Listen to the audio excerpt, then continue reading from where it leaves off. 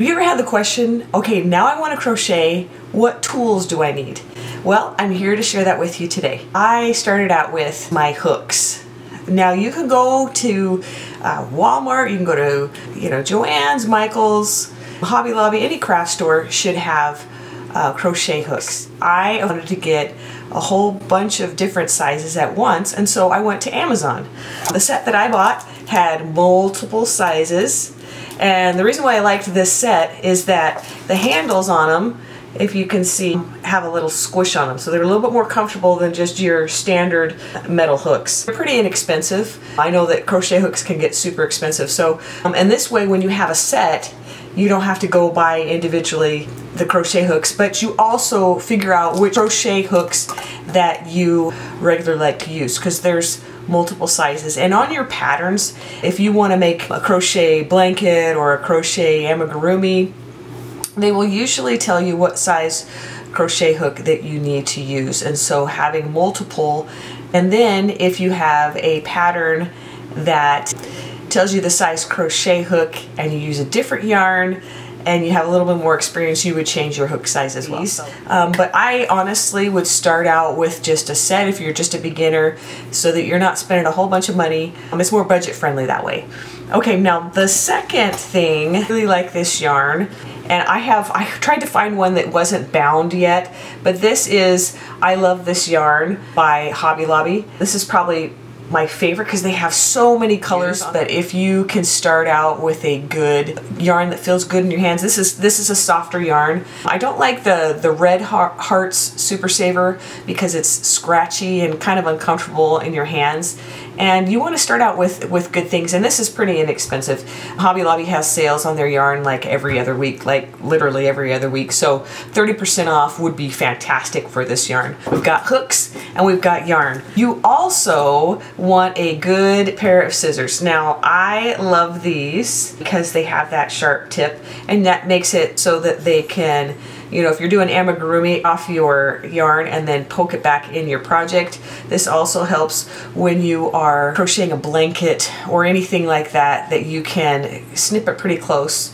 and it cuts pretty clean. The next thing that I really like and find helpful is I think they're called darning needles, but I don't know if you can see if that'll focus on there. It kind of has a curve to it, and it's a little bit thicker. And you can find these at Joann, you can find these at Michael's, you can find these anywhere. But I just recently bought a set that came with this little container so that they're all contained, which is really nice. It has like a little stopper because I tend to misplace things. Having a home for them makes sense. Speaking of which, so having a bag where all your hooks are contained is really nice, so then they have a home, and then you don't have to buy another one, which that would be a pain. Funny story, the other day I was crocheting and I was sitting in the chair back here crocheting and I lost my hook. I couldn't find it anywhere.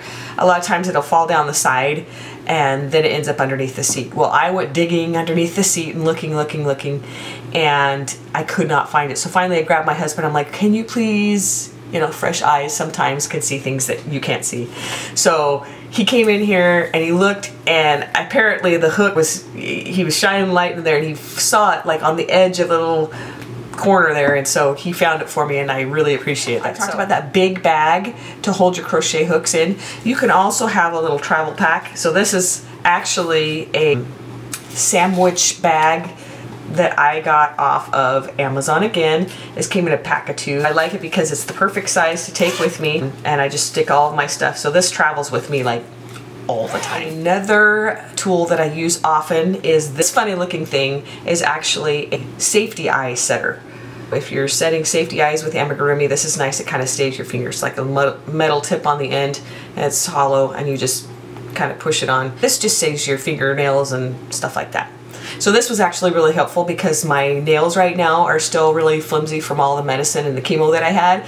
So this helps with setting me. Instead of asking my husband to help me put the backs on the eyes, I have this little tool. But these are, and you'll see me in videos using these. So these are compression gloves. They don't look like much of anything, so I'll slide it on so you can see what it looks like. And I just recently figured out how to put it on the right way so it actually fits. So it fits on my hand like that, and the lines go on the back learn from me. The lines go on the back. I like these. There are a bunch of different brands. Other ones you can get them for like carpal tunnel. I think that's kind of the same thing. But you don't have to get these, but these are nice to have because you can get tired when you're crocheting. So this helps your hands from getting tired. A couple other tools that I really like are one of these measuring tapes. I use this when I'm making blankets to kind of tell how big the blanket's going to be. I'm numbers challenged. I learn from seeing than just from reading. I like this. I like this one because I love these little jobbies. So these are harder to see. I wonder if you can, if I hold it like this. It's basically a safety pin. It's just a plastic safety pin. But these are great. Say you're crocheting along a blanket and you have to go do something else. You just clip it in there and it saves your stitch so that you don't get it all pulled out. Or if you're crocheting amigurumi and want to know where you started, you can slip this in there and that gives you the round so that your counts will be okay. So the last thing I wanted to talk about was this light. So this is rechargeable and it's adjustable. You can do it up. So if you're crocheting and it's a dark area, because you want a really well lit area when you're crocheting so you don't strain your eyes. Just recently on a road trip, having this neck light was really nice to have so that I could see the stitches in it. It has 3 different settings. There's like a white setting, a yellow setting, and then another setting, and then you can do brightness. This is super handy. To start out with crochet, you don't have to have everything. So the basic things would be a hook, some scissors, a hooked needle, and these safety pins. You can actually use a regular safety pin if you don't have the budget for that.